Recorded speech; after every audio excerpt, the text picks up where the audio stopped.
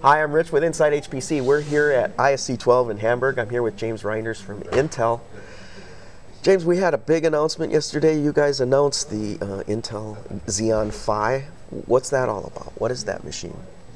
Well, it's an exciting addition to our roadmap, and it's a name for an item on our roadmap we've been talking for a while. So, you know, I'm in heaven because our roadmap's so much about parallelism these days. We've got the Intel E5 just really powering the top 500, and then we announced this new brand, Xeon Phi, which is the name for our upcoming product line that uses the mic architecture, the many integrated core architecture, which for us, what mic architecture means is it means that we've taken and designed a processor specifically for highly data parallel workloads to be very power efficient, but also maintain the programmability and compatibility you expect with Xeon.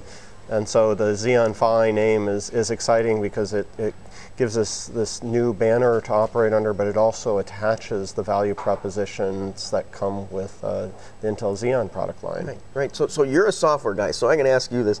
Is Phi, is it an accelerator or a coprocessor? It's a coprocessor. I mean, to us, that's an important observation. First of all, not to pick a nit too much, but to me, accelerator sounds like a promise. Coprocessor is more of a technical description, not a marketing term. It's we've taken an SMP and shrank it and put it on a chip. I mean, for a software developer, that's the way I look at it. It's not exactly, you know, what the marketing guys want to call it, but if you want to understand technically what it is, it's an SMP put on a chip, and in this case, it has to be a coprocessor in a system.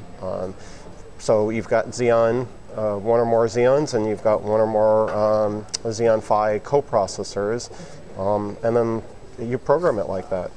So it with the Xeon name, right? You can't run Linpack just on the coprocessor. You need the package. Is that correct? Well, actually, you can run it anywhere you want. Mm-hmm. The demos we did was running it in both places because some of my customers will say, "Wow, there's too much performance in the E5s or the regular Xeon processors to give that up, and there's obviously too much performance on the Xeon Phis to give that up. So just use them all together, and that's actually quite easy to do." As easy as any giant parallel program is. Sure. So, okay, so the product's not shipping yet. You announced the brand, but what are you guys showing here at ISC 12, and what's the ecosystem showing? Well, you go from booth to booth, and you'll see our processors used in parallel machines, whether it's the Xeon E5s, which are just amazing, or you'll see people showing off what they can do with Xeon Phi. Right now, if you're looking at the Xeon Phis out there, what you'll see them in some booths of companies that are developing software. You'll see them Rogue Wave with their Total View debugger showing how they've got that working with mic. You'll see Scale MP talking about theirs, NAG with their library, Alinea with TDT. My apologies, there's quite a few more. I've got a blog people can look at or can come around the show and look. And it's very gratifying what I hear. I hear customers that want to develop applications realizing, wow, these tools are showing up. But the tool vendors are constantly telling me, you said it would be a pretty straightforward port, and it was. The Total View folks were telling me, it took about a week for us to make it work. Now, of course, after it's working, it's like, we want to add this feature and we want to do this and that. Mm-hmm. But they said it took a week, and we worked with an accelerator that took about a year.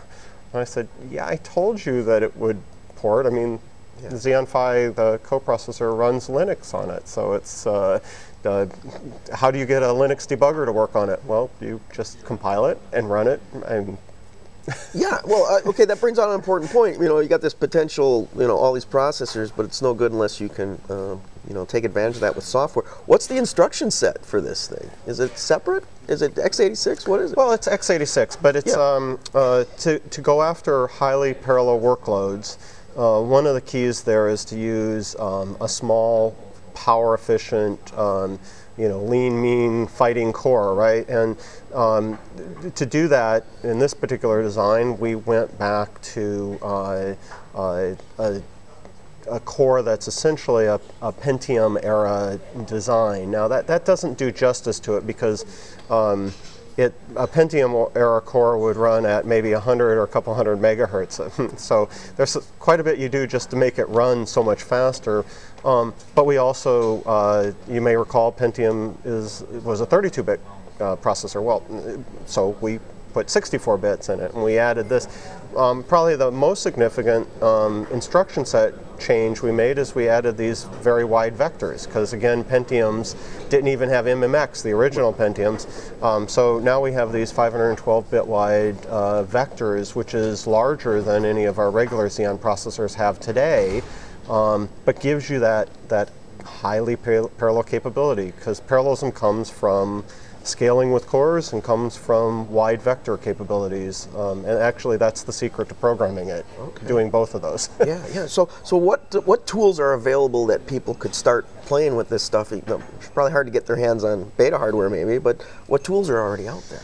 You know, this will sound overly simplistic, but it's so true. You need to make your application scale with the number of cores.